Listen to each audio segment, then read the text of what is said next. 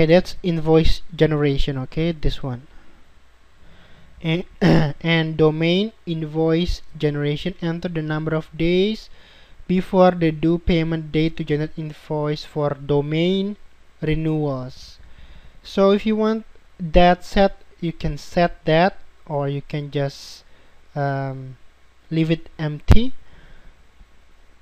For my case, since I'm not offering domain registrations like selling it, it's just a part of a package which comes free, so I'm not going to set that up. Okay, payment email, so check this, it's taken care of. Payment reminder emails, yes, we want to remind clients for the payment. Invoice unpaid reminder, that is 7 days, so it's pretty straightforward. First overdue reminder, you want to remind them again 1 day before the due date, and if you want to set the second one and the third one, that'll be fine as well. You can set it here, okay, in here if you want. At late fee days, I don't want to charge late fees. I'm gonna clear that. So let's not charge late fees. Okay, so because I've already set not to charge late fees on my general setup previously, so this won't take effect. Okay, but if you set late fees, you can give your late fee days here. Overage billing charges,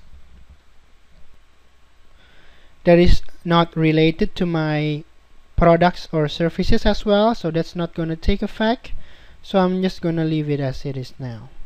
Now let's move forward to credit card charging settings.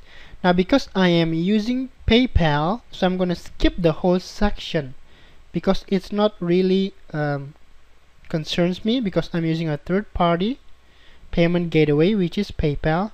So I'm not storing my client's credit card numbers in my system, so I'm not going to set up those. Okay, so I'm just going to leave it empty. Currency, I'm going to offer only in US dollars for now, but if you want to do multiple currencies and you want to do exchange rates and so forth, you can also set those up here. But for now, I'm going to leave those empty as well, since I'm not gonna use exchange rates or multiple currencies. Now let's move down.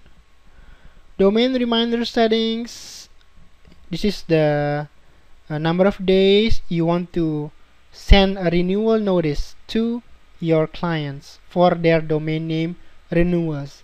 So I'm actually going to disable this. As you can see, to disable it, just enter 0, because the system is gonna renew it automatically. We don't want to send out emails which concerns people and put questions in their mind if they have to do something. We don't want to do that, because my system in this particular case is going to take care of all that. So I'm gonna just leave everything 0 to disable it. I'm gonna put that 0, that 2, this, and this. Okay, close inactive tickets. Yes, I would recommend to close inactive tickets for probably 7 days if nobody is attending it. So what's 24 times 7? Let's just do quick calculator. 24 times 7, bam, 168 hours. So let's just close tickets which has not been responded in 7 days. Okay, now the bottom part, tick this box to automatically terminate accounts with cancellation request when due. Yes. Update usage statistic. Yes. So leave those, and always remember to click save changes button. Okay, I'm going to save this. Oops, forgot to switch back to Windows. Save changes, and that's it.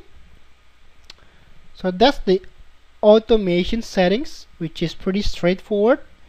And that's it. Thanks for watching, and let's continue on the next video.